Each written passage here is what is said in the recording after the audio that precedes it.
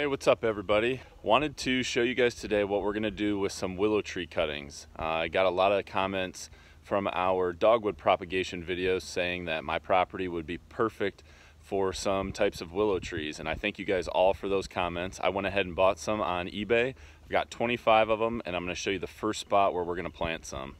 So we're standing out here at the edge of our food plot. And what we've got is an elevated blind that we made a couple years ago. And what I want to do is I had tried screening that blind a little bit with some hinge cuts, but these hinges got pushed down. I don't think they're going to make it. And we do have some really wet ground right here in front of the blind that I just struggle to grow some of the clover and oats and rye and other things that we plant. So what we're going to do, what I'm envisioning here, we're hopefully gonna make a nice screen of willows. I don't know exactly how many yet.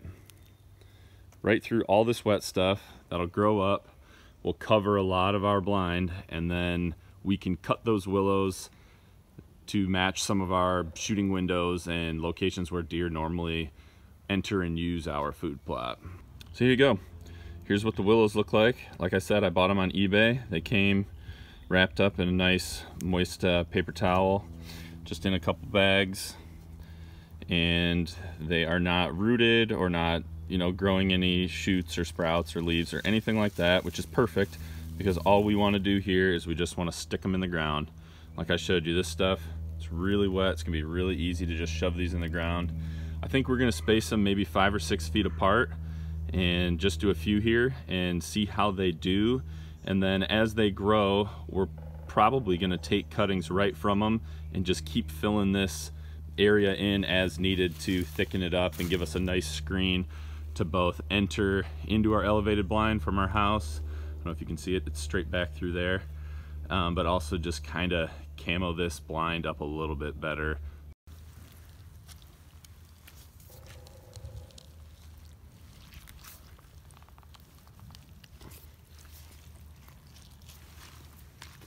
Just like that, sticking them in about halfway or so. All right, so we got a nice line of willows. We planted about a dozen that kind of wrap around here through this wet edge all the way to like right up there, this whole line. We're gonna save, I don't know, 5 or 6 of them. We're actually gonna plant these up by the house in an area I can monitor them. I don't know if the deer are going to browse these right away or not, so we're going to plant these by the house where the deer are not, and we can use these as they grow to propagate more cuttings as well. Here we go, we got the last 5 in, right up here by the house. And we usually don't see deer all the way up here by the house. It's just really wet, and they typically don't walk through this stuff. So we'll see how these grow. We'll kind of use these as our gauge as to when we should walk back in the woods and check out how our other ones are doing, and hopefully, like I said, we can use these to propagate a whole bunch more willows back in our woods.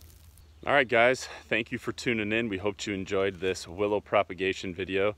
We'll see how this does. Hopefully it works out well. Hopefully we can keep propagating even more cuttings off of what we planted and get a nice stem count in some of those wet areas back in our swamp. So thank you again for tuning in. If you liked the video, please hit that like button down below. Also, please hit subscribe if you haven't already to stay up to date. We'll keep you posted on not only how these willows are doing, but a bunch of other stuff that we're doing in the woods. Good luck out there turkey hunting. Remember, be a sportsman, make a sportsman.